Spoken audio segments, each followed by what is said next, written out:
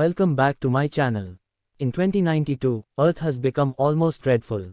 The UTS Partnership constructs a new circling home for mankind that impersonates the normal cycles on the planet. Nonetheless, just a pick, not many are allowed to climb and become UTS residents, while those excess on Earth take in contaminated air and battle to take care of their families. Under direction from UTS organizer and President James Sullivan, the organization is pursuing making Mars another Earth, developing hereditarily changed plants in the world and transforming it into a neighborly climate for people. To direct the populace in circle and watch out for the non-residents, UTS oversees them by means of a severe arrangement of rules and expenses. Numerous non-residents from all over the globe function as space sweepers, gathering space trash drifting in Earth's circle and offering it to the organization for endurance. The plot follows such a team of room sweepers and their boat, the Triumph. Triumph's group has Kim Tae-ho, Tiger Park and pals, and android, all drove by Commander Jang. Tiger Park handles the boat's hardware and was a medication noble on the planet.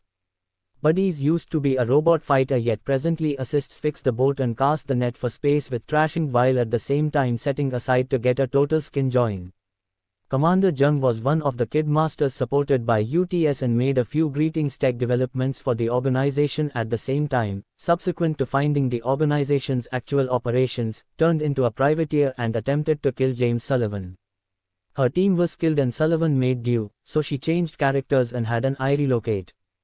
Tae-ho, one a youngster officer, is on a quest for his little girl, Suni, who was lost, shot out into space.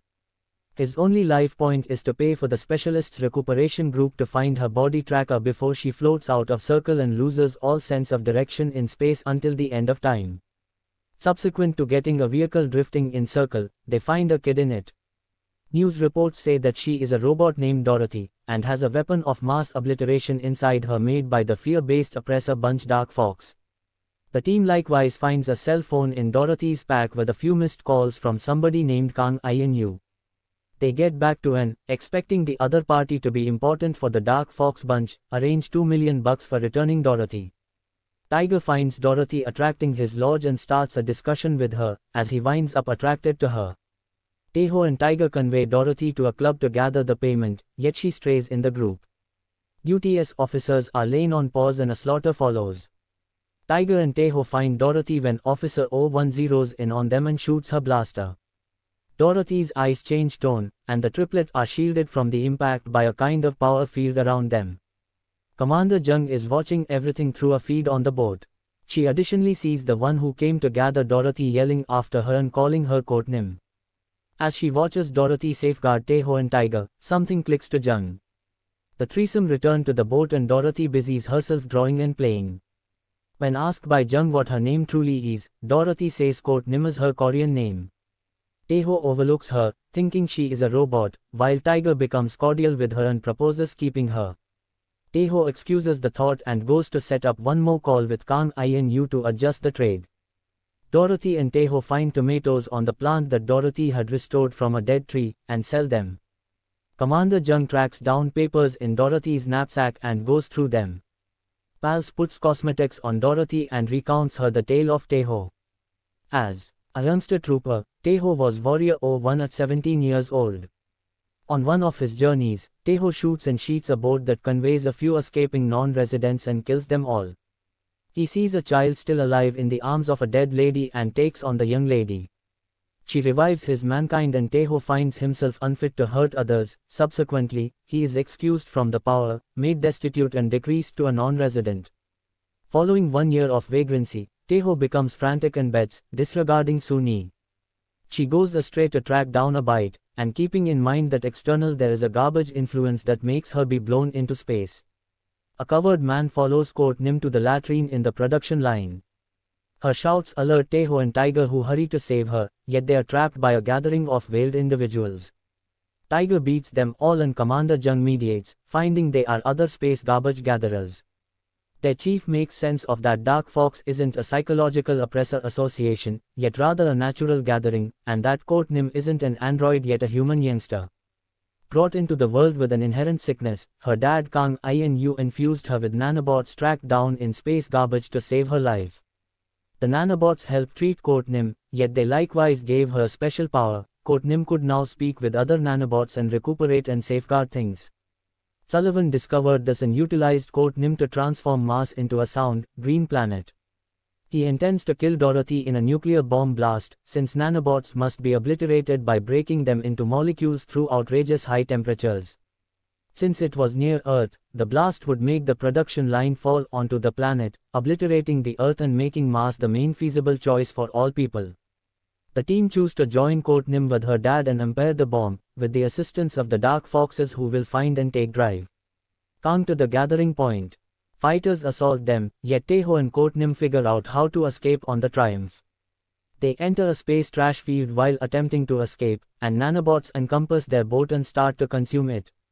Kot-Nim speaks with them, and the nanobots scatter. They enter the manufacturing plant where the get-together is booked, just to be trapped. The UTS officers kill every one of the Dark Foxes and Dr. Kang prior to removing Kot-Nim. Sullivan leaves Tae-ho $4 million as a trade-off for leaving Kot-Nim. Tae-ho takes the cash, yet the rest choose to save Kot-Nim, no matter the consequences. Tae-ho goes to give the cash to the UTS officials and they hand over Soo-Nee's last track down stays to him, her garments, colored pencils and Korean composing book. In it, Soo-Nee had composed that she needed to be a decent individual like her dad. This helps Tae-ho to remember the commitment he made to Soo-Nee, to be the best man she'd at any point be aware. He reclaims the cash, and gets back to the boat with another energy before they generally go to save Kot-Nim. Sullivan goes live, reporting the Mars program. The bomb has been outfitted in the plant, and Kot-Nim is lashed to it on a seat. The group free Kot-Nim, however Skipper Jang finds that the explosive cannot be disarmed. It won't just annihilate anything in its impact range, yet additionally obliterate any nanobots nearby 5,000 kilometers. The main way Kot-Nim's nanobots, thus her life, can be saved is assuming that she is out of reach. The group embarks to fly 5,000 kilometers away, yet are intruded on by Fighter 01. Tiger battles with her and thus charges her from the manufacturing plant. The group convey a message to the remainder of the space sweepers who come to their guide, battling the going after troops. The number of inhabitants in Earth learns of Sullivan's actual objectives when they hear him relate his arrangement through the Space Sweepers Crisis Comms channel. The Triumph is blocked by Sullivan himself who, in his very own boat, attempts to battle the group to get back Kot-Nim. At the point when it appears they have lost the fight, Tiger and Tae-ho deal with a last lift that puts the boat barely out of the impact range.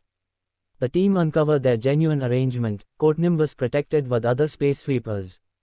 The Triumph had taken out the bomb from the center and diverted it, prepared to forfeit their lives to save Earth and Kot-Nim. The bomb detonates, be that as it may, Kot-Nim has brought the nanobots to safeguard the Triumph, guarding the team. In the fallout of the fight, UTS apologizes for the concealment of the genuine objectives and vow to assist with making Earth more livable. Kot-Nim is embraced by the team and, utilizing her powers, empowers Tae-ho to express farewell to Soo-Nee. Buddies gets her skin unite. Tiger and Tae-ho bring Kot-Nim sensible to assist with developing trees and they all space clear. Thanks for watching. Don't forget to like, subscribe.